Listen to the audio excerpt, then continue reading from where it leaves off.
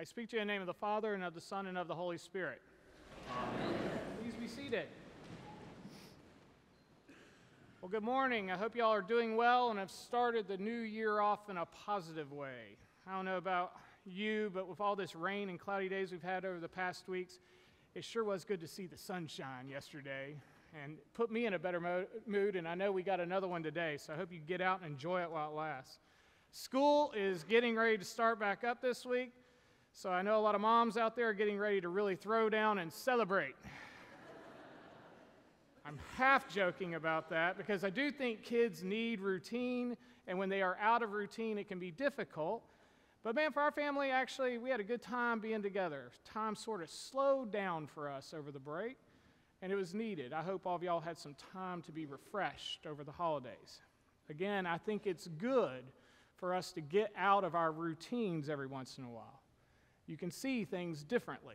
You see things differently. Sort of like this story in our gospel today. I've been seeing this story differently this year. I've been seeing it differently. And we all know the story, right? Our Epiphany story, the wise men coming to see Jesus, following the star, which leads them to Jesus, where they pay him homage with their gifts. But again, I see it a bit differently. I mean, they're following the star, then they get sidelined. They go to Jerusalem, which is not where the star is, but I guess they assume that the king would be in Jerusalem. That makes sense. But then when they're in Jerusalem, notice they start asking questions. Where is this child who has been born King of the Jews? For wise men, that's not the smartest thing to do, knowing that there's a current king sitting there, a paranoid one at that. And so, of course, the talk gets back to Herod, the actual king of the Jews, and he calls them up, finds out they should go to Bethlehem. He sends them off. So they get sent to Bethlehem. They see the star there. They pay Jesus homage, and then they give him their gifts, right? What I realized this year is that they never realized that Jesus was God. They never realized that Jesus was God. I mean, nowhere in the story do they have any notion that this baby Jesus is anything other than the King of the Jews. I think we project back onto them that they got it and that they were worshiping Jesus. Just look at all the creche scenes, right? That's what we do with it. But that's not the story. In fact, after they give them their gifts, finish paying homage, they just go back home. That's it. That's all we know of them. They just head on back. It doesn't say they converted to Judaism. They stuck around, waited for Jesus to grow up, and then started following Jesus. Doesn't say that. They just went home. I mean, did this impact their lives at all? Do you get it? They missed that God was right there with them. I think the wise men missed it, that God was right there with them. In fact, I don't think they were looking for God at all. God was looking for them, sent them a star to follow, but they didn't see what was right there in front of them. They missed God. This year at our house, we hosted Christmas for my side of the family. So we had 20 people coming the day after Christmas, which is great fun to have everyone together, but it's a lot of work, right? And yes, anytime you have that many people coming over and it's family, anxiety goes way up, right? Well, for Christmas this year, my boys are really into Nerf guns. Nerf guns. I mean, everybody's got Nerf guns, lots of bullets. And, I mean, Nerf is making a killing on this stuff. I even got a Nerf gun for Christmas.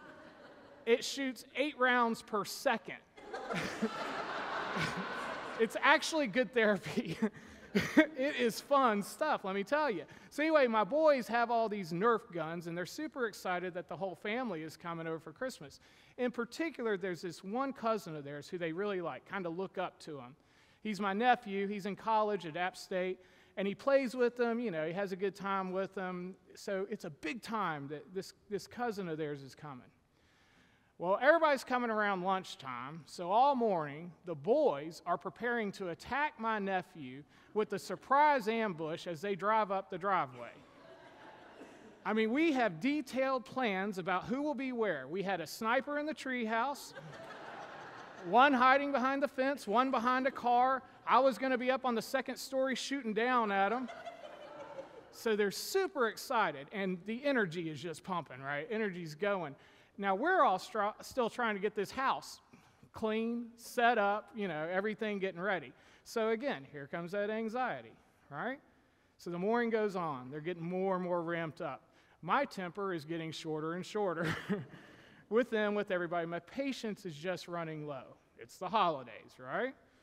Running around, getting everything ready. Let's just say by the time my family was about to be there, I did not have the Christmas spirit. And then my nephew, he pulls up in the driveway, and the boys start yelling, "They're here, they're here!" And they run to their ambush spots. Now, what pops out of the car is my nephew in a full-body Spider-Man costume, wielding 2 Nerf guns in each hand, running up the driveway, shooting my boys, laughing hysterically. While they're shooting back, running around, everybody's laughing, having an epic battle, right? It's one of the weirdest scenes I've ever experienced. Spider-Man in a Nerf war with my boys. It didn't have a thing to do with Christmas, except it had everything to do with Christmas. All that anxiety and tension of the day was gone.